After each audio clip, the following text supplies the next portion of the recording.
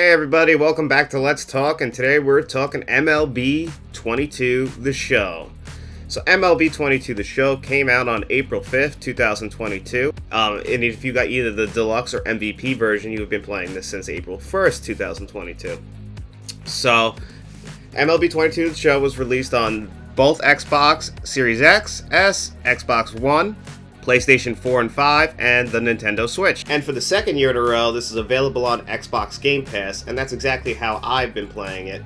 This is mostly, if everyone can remember, before last year, this was an exclusive Sony console game. It's actually developed by Sony through their San Diego studios, and last year, for the first time, it was available on Xbox consoles, and it was available through Game Pass, which is just a complete steal because everybody knows that the MLB The Show franchise is one of the most consistent in the year-to-year sports franchises. You know, this is what, as a Madden fan like me who buys it every year no matter what, would love for our franchise to be. And it's really cool now that it's on Game Pass and available on Xbox consoles that somebody like me and everyone else who plays Xbox mostly exclusively gets to enjoy MLB. And I can honestly say, for the second year in a row, I am enjoying MLB 22 The Show. I really do think that this game is just a half step up from last year's game. I feel like because last year was the first time they made the jump to the Series X and PlayStation 5 consoles, the games themselves weren't really developed for them. They were mostly developed for the PlayStation 4 and Xbox One consoles.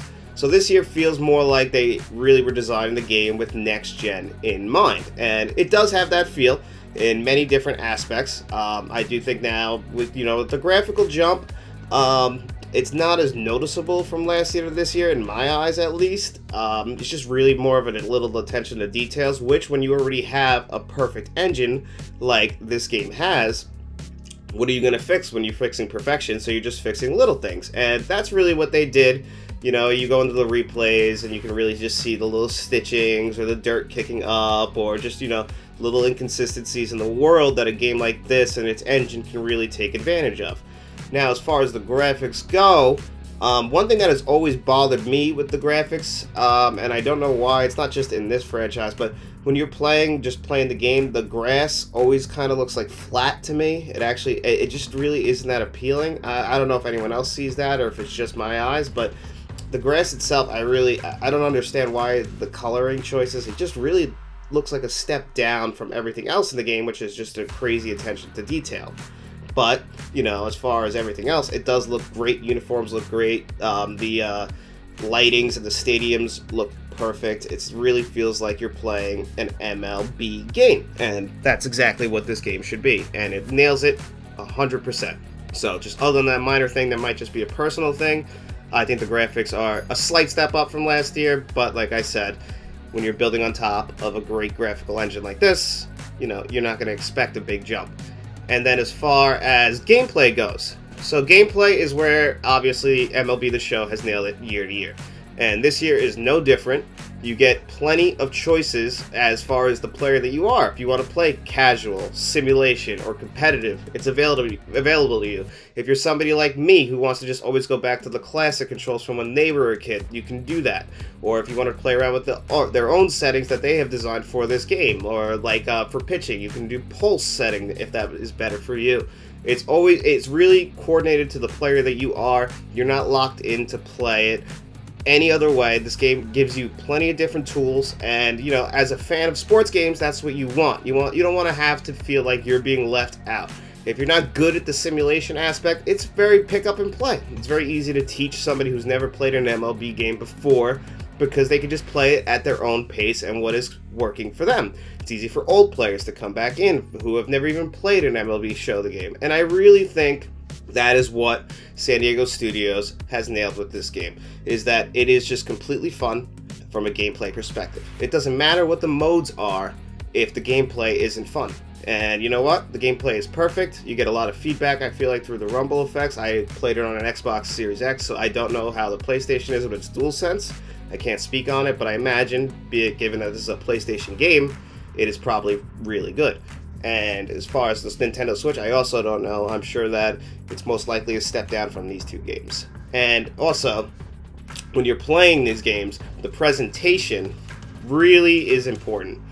Because you want to play a game, if you're an MLB fan, that feels like you're playing in a Major League Baseball game. And for the second year in a row for me, completely nailed that. I felt like I'm playing on Fox Sports or ESPN. It really works in this game too. And from what I understand, because I haven't been playing this year to year, that they really updated the commentary system.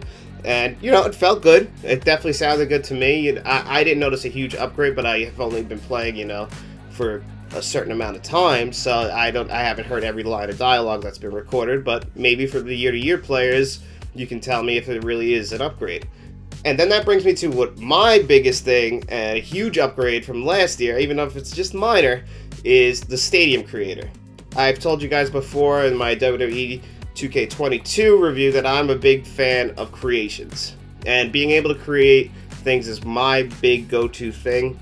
The first time we actually saw something like this was in the NCAA baseball games, and then we finally got a Stadium Creator in last year's game, but it was missing one big feature, and that was that you couldn't play these stadiums at night. And if anyone knows baseball, all during the week, those games are starting at 7 p.m. Eastern Standard Time, and that's at night. So for the fact that we couldn't play our custom stadiums at night really was unfortunate. This year they fixed that. There is still missing where you can actually create a full like dome, like as if it was Tropicana Field or the Sky Dome. You still can't create that, but you pretty much can do everything in this creation suite that you would be a fan of as far as if you're a creator. If you want to create the Field of Dreams field, you can do that. You can create, if you want to get that 1940s, you know, baseball field like a League of Their Own, you can do that. You can create the ultimate outdoor stadium with all modern technology, with all the biggest big boards you can imagine. You can do that. It's all here for you if you're a fan of creating. And that, for me, that's a huge step up. But there's also many other game modes in here also. If you're a fan of like the card collecting system that we've seen it in Madden and NBA 2K, you got Diamond Dynasty, that's in there. It does have some microtransactions, but not anything that you haven't seen before in any other sports game. And in my little bit of time with it, it didn't feel like it was pushing you towards that, if that makes any sense. So as far as franchise goes, as far as upgrades, I didn't see much, just some, you know, minor upgrades to make your playing a little bit easier, and more of like, you know, just minor life upgrades in here. Nothing crazy, nothing that's gonna like change how you were playing it from last year, because I know a lot of people who play franchise want to play this and take a franchise through 50 years, and you can do that. And it's just crazy that that's even available in a game like this. So, you know, these are the kind of games that people play for an entire year until the next one comes out. So you definitely have that with franchise. You could just play all you want. You could also just play the postseason if you want. That's all you can do, just one team through the year. You can do that. And then there's also the big highlighted one, Road to the Show. That's basically like the NBA 2K's career mode or Madden's old superstar mode. That's what this is. And you know what? I think it's pretty good. You could be a switch player this year again for the second year in a row, so that's a pitcher and a hitter. You could also just be a pitcher. You could also just be a hitter. It's a grind mode. It's going to definitely take a lot of your time, but it's a lot of fun. This is the kind of mode that I play for the year. I'm a big fan of it. I love that I get to just take my guy from the minors all the way to the majors. And it's definitely a grind, but that's kind of the point. MLB, I mean, if you're a fan of baseball, it's 162 games a year, then the postseason, you know, that's just what it's going to be.